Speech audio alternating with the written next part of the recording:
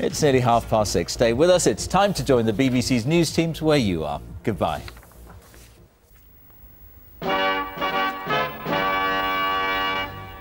It was a symbol of everything that broadcasting in Yorkshire was so proud of.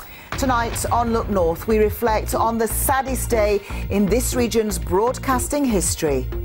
For more than 40 years, Yorkshire Television has brought us some all-time great programmes, watched and loved by millions.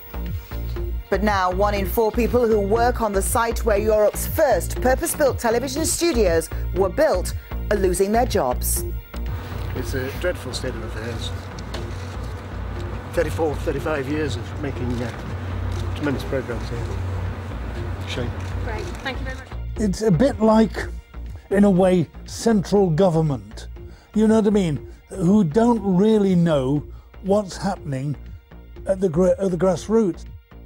A frosty night to come tonight with some icy patches. Your detailed 5-day forecast later in the programme.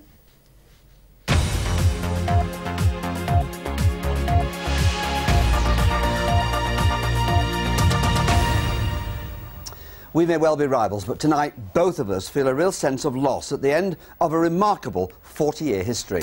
Now, not only is it a sad day for television, but, you know, it's a sad day for Yorkshire, Harry. Just think of the programmes Yorkshire Television once made, from A Touch of Frost to Wicker's World. Darling Buds of May to New Statesman. And that doesn't even include old favourites such as Says Les and Rising Damp. And don't forget, we all grew up with Stars on Sunday and Follyfoot. Well, today the rumours came true. Yorkshire Television's main studios on Kirksall Road in Leeds will close.